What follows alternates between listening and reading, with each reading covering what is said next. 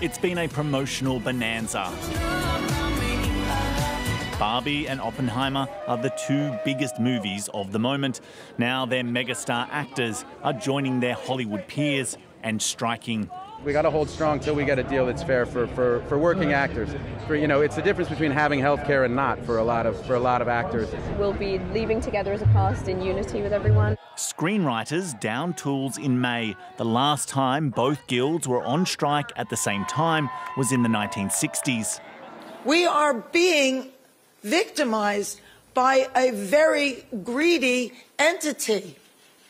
I am shocked by the way the people that we have been in business with are treating us.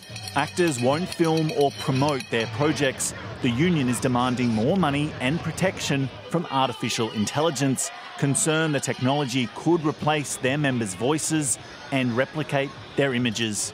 The Producers Alliance, which represents studios, says it offered an historic deal and can't afford more. I respect their right and their desire to get as much as they possibly can in compensation for their people. But you also have to be realistic about the business environment and what this business can deliver. For someone like Bob Iger, who's on $25 million a year, to come out and say the actors' demands are unreasonable, I think he really does need to understand just what it's like to live as a professional creative.